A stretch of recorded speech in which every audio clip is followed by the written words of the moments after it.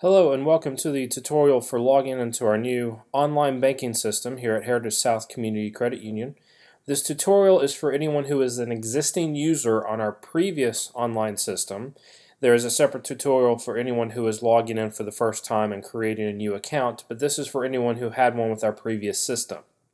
The first time you log in, there are several steps you will have to go through to set up some new security settings. You will only have to do this the first time you log in with your old account. After you go through it the first time, you'll not have to do it again.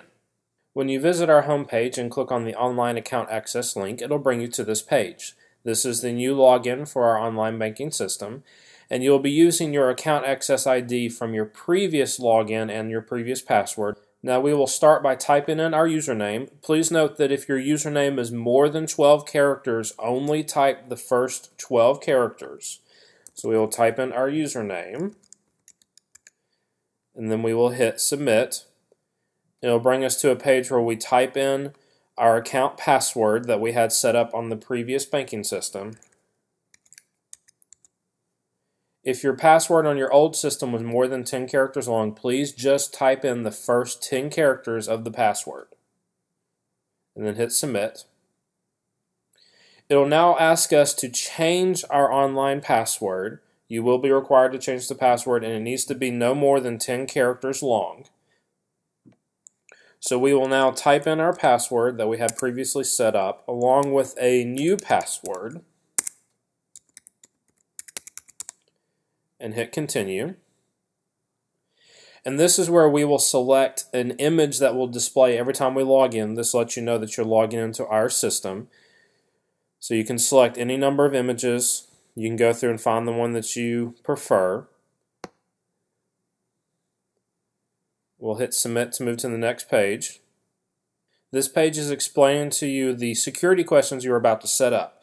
If we happen to detect that your account is being accessed from a new computer that you haven't been on before, or if things just seem a little bit odd, it may ask you to answer these following 3 questions. So we will hit continue.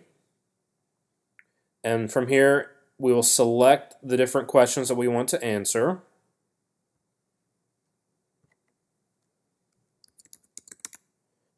We will then go through and select a second question.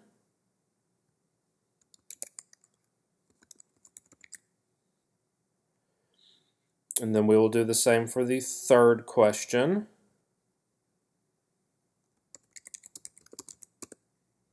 And hit submit. This will show you what your answers were so you can confirm them. And on this page, we will have the option of putting in a phone number so you can receive a callback. This is another security feature in case there is a problem with your account, or if something happens such as a large transaction that we need to confirm, you will receive an automated callback. So in here we will type in our phone number. You can choose from a mobile phone, a work phone, or a home phone.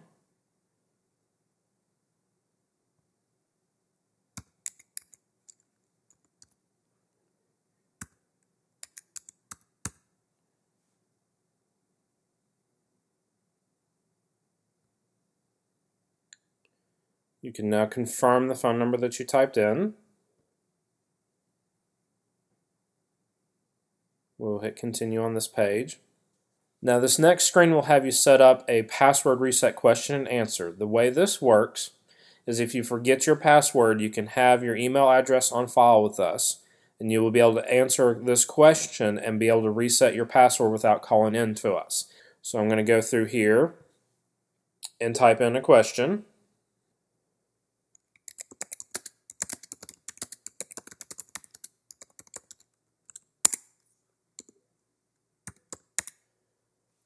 And then we will hit submit. You can type in any kind of question and answer you want to, just whatever you know it is.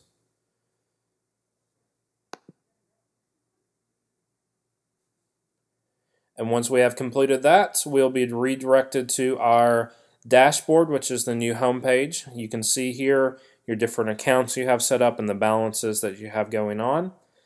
Up here you can visit the account section and get a closer look at the different accounts.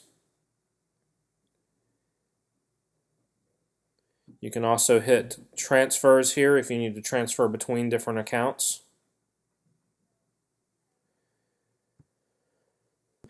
If you have any questions or encounter any problems in this process, please do not hesitate to give us a call at 931-680-1400, or you can send us an email by going to our website and clicking on the email tab and then selecting the technology department.